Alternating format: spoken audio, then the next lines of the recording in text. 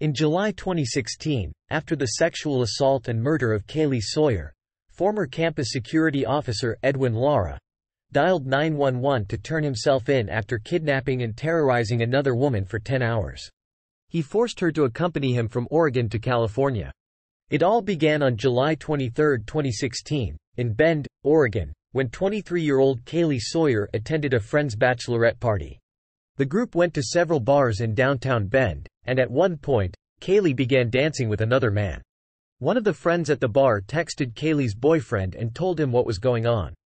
Kaylee and her boyfriend began arguing, and what seemed like a frivolous night of fun quickly became more serious.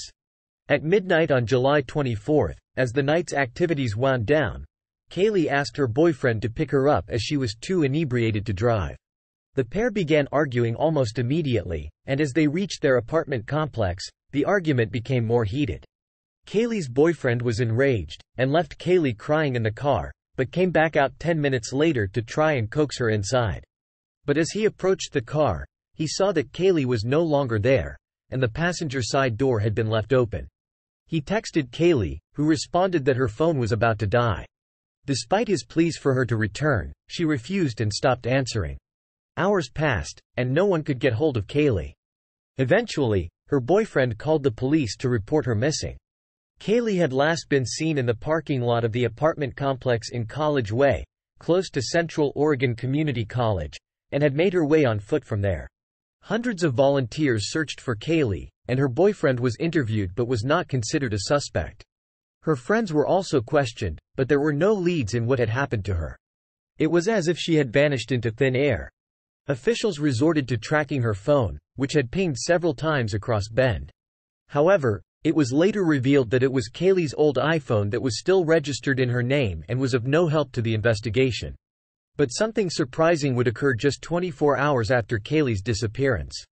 A police officer named Isabel Lara contacted authorities to tell them that her husband had been acting very strangely following the news of Kaylee's disappearance. She reported that her husband, 31-year-old Edwin Lara, had come home late that Sunday and told her something disturbing. She claimed that he was very quiet and withdrawn when he returned home and the couple went to church. Afterward, she asked what was wrong, and he eventually confessed the next day that he had killed a woman after hitting her with his campus patrol car. Edwin told his wife that he panicked and hid the body. He also stated that he had stored some of Kaylee's belongings in the shed. After his confession, he fled the house armed with a gun. But his story didn't quite make sense. If it had been an accident, why not simply call an ambulance and report it? Why hide the body? After Isabel saw the news about Kaylee's disappearance, she immediately went to the authorities. Officers went to the home and found Kaylee's purse, shoes, a blood-stained rock, and a clump of her hair. It certainly didn't seem accidental, but rather a violent and brutal assault. By then, Edwin was on the run. He had left his car at his parents' house and spotted 19-year-old Andrea Mays sitting in her car. He opened the passenger side door and pointed the gun at her. He ordered her to drive and the pair took off. As they drove, Edwin told Andrea about Kaylee and the mess he had seemingly gotten himself into. Eventually, after about 3 hours, they stopped at a motel where Edwin made Andrea pretend to be his girlfriend while they checked in. Once inside the room, he handcuffed her to the bathroom door while he took a shower.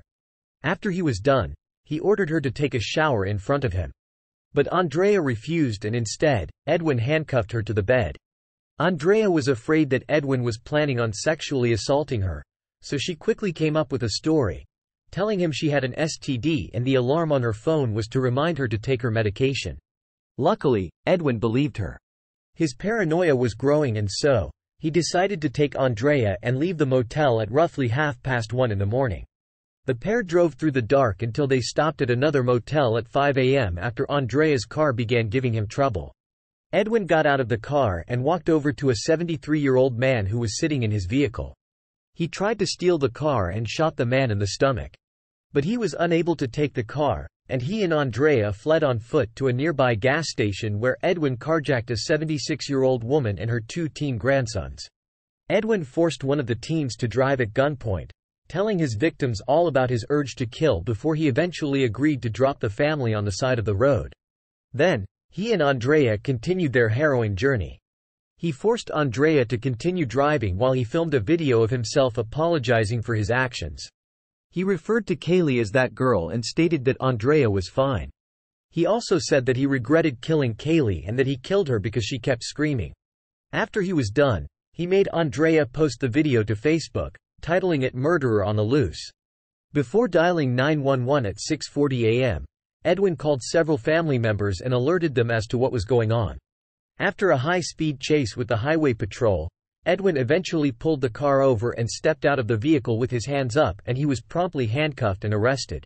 Initially, Andrea was also arrested until police realized that she too was a victim. While in custody, Edwin told officers the same story he had told his wife but added that he had strangled Kaylee when she wouldn't stop screaming. At that point, Kaylee's body was still missing. Edwin agreed to draw the exact location of Kaylee's remains and elaborated on what had gone on that evening. After speeding through the streets, he claimed he had hit Kaylee, who was allegedly very drunk and wearing all black, making her visibility difficult. When she began to scream, Edwin claimed he strangled her until she stopped breathing and then undressed her and dumped her in a ditch. He claimed he went back to the scene and moved her body after he realized news had spread of her disappearance. It was only after some convincing from detectives by way of appealing to Edwin's religious ideology that he eventually agreed to come clean and admit there was intent to harm from the moment he saw Kaylee. He had seen Kaylee leave her boyfriend's car and began following her in his patrol vehicle. Eventually, he caught up with her. He also admitted that at that point, he was also planning on sexually assaulting her and silencing her forever. It is unknown how Edwin managed to convince Kaylee to enter the back of his car, but for some reason, possibly because he was a security guard, she felt safe enough to do so. Edwin trapped her inside, locking all the doors. He demanded to have sex with her. When she refused, he strangled her. He drove her several miles out where he strangled her again and hit her over the head with a rock before he raped her. After he was done, Kaylee was still breathing, so he hit her again.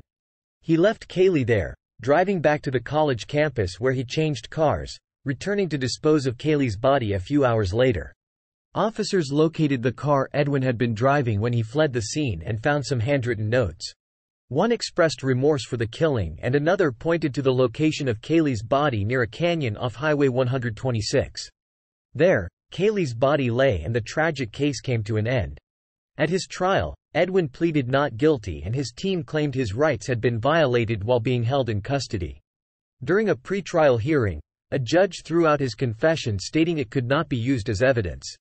While the defense claimed Edwin had a cognitive disability, the prosecution claimed that there was no doubt that he was a potential serial killer. It was in January 2018 that Edwin accepted a plea deal and pled guilty to aggravated murder and robbery to avoid the death penalty. Edwin did not plead guilty to sexual assault. However, if the prosecution pushed for a sexual assault conviction in addition to a sentence of life imprisonment for murder, it could complicate the case, and so the charges were discarded. Edwin received a life sentence for Kaylee's murder and a second life sentence for the kidnapping of Andrea Mays. At his sentencing, Edwin Lara addressed the court. In an emotional statement, he asked for forgiveness and begged for prayers. He also said a prayer before the court, asking for healing for the community. In the aftermath, Edwin's wife, Isabel, filed for divorce and resigned from her position as a police officer, unable to bear the weight of what her ex-husband had done. Kaylee's family filed a lawsuit against the college, alleging they had failed to do a proper background check on Edwin, as well as failing to act after one woman reported him after Edwin had pinned her against a wall.